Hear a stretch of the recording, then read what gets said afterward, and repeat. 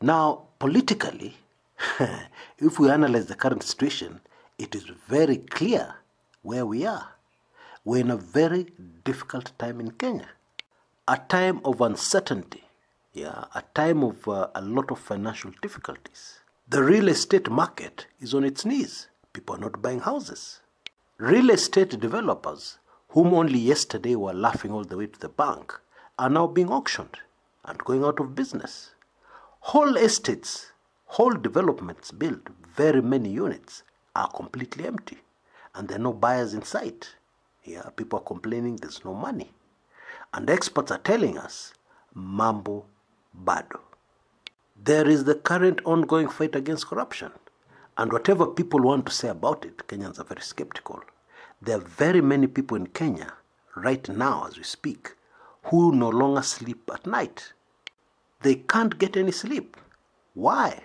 Because they're picturing themselves, being on the front page of all the local newspapers, in handcuffs, being charged in a court of law for what they've done, the corruption they've been involved in. And that's not all. All kinds of very strange things are happening. I think most of you have seen a tweet by the former sports and culture CS, Echesa. The tweet claims that Echesa has been blocked, by a person who previously supported him to the hilt, the deputy president, so that he can no longer reach him, either by phone, text message, whatever. Now, this should hardly be surprising, and in fact should be a lesson for very many Kenyans who want to go all out for quick money, and especially for what I would term, what I keep on calling on this channel, as political rookies, people who get very excited and jump before they think. The advice of an old man, now long gone, the late William Olentimama, is very appropriate and very relevant. If Echesa had followed that advice, Olentimama used to tell people, you should lie low like an envelope. Kama Echesa angetuliza boli, if he had just lied low and done his job and kept out of politics, he'd still have his job. Now he's out of a job, and his old master doesn't take his calls anymore. It's called the tissue paper syndrome. Tissue paper is very important. Indeed, it is very valuable when you enter a toilet. But after you've finished your business, how do you treat the toilet paper? You look at it with disgust in your eyes, and you flush it down the toilet violently. My apologies for that very graphic example, but I just want to make sure you get the point that the tissue paper syndrome is very much in play right now. And going forward, we should expect to see more and more of it. Anyway, the long and short of what I'm trying to say is that the nation called Kenya has just now gone into labor. If you've ever taken your wife or somebody into labor ward, then you know what I mean. There's a lot of anxiety. As you took the person to the labor ward, they were screaming in pain. They were writhing in pain. And if you took a moment to try and listen in to what was happening inside the labor ward, well, I've even been inside one while action is going on.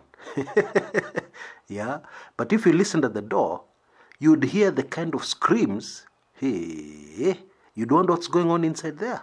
Are people getting murdered? No, people are in labor. The nation called Kenya is officially now in labor. Folks, labor is also a dangerous time. There are instances where the mother does not come out of the labor ward. They leave the earth. And there are other instances where the mother comes out, but she's not a mother. She doesn't come out with the baby. The baby does not survive. The long and short of what I'm trying to say is that the outcome, you hope for the best when you send somebody into a labor ward, but the outcome is unpredictable.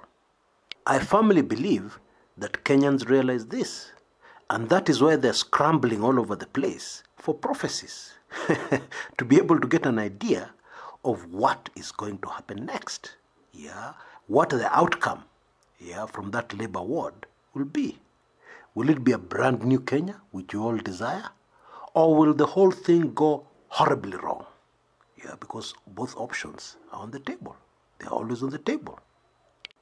Now, the first question I'd like to tackle, because I've received a lot of feedback from the previous video. The first question I'd like to tackle is, what is Kabogo really up to? And are we bound to see a lot of other Kabogos going forward? Now, most of the people on this channel are very alert. They listen to a video, they know exactly what I've said. But there are very many others who have a problem understanding. The most recent example is a previous video I did on William Kabogo, the former Kiambu governor. What I did on that video is that I gave you various scenarios. Then at the end I said, it remains a deep mystery. But some people got it wrongly. I saw in the comments some people saying, Chris, you're wrong, and you're going to be ashamed, with this analysis. Which analysis? What is it that I said about Bwana Kabogo that I'll be ashamed of later? Because according to me, I didn't say anything. What I did is that I gave you various possible scenarios. I didn't write anything in stone. And I believe my conclusion confirmed it, because I said this Kabogo thing remains a mystery.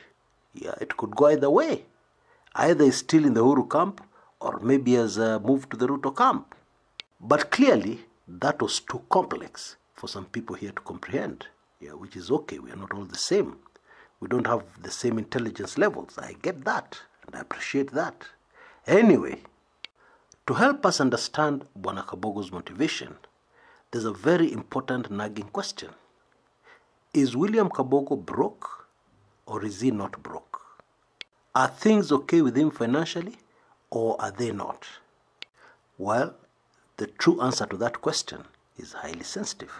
And I cover it in my latest Sensitive Club 1999 video. You can see the details on your screen on how to join Club 1999.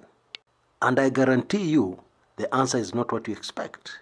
I guarantee you, the answer will shock you. And give us pointers as to what his motive was. Now, going forward, let's put the Kabogo issue aside for a minute.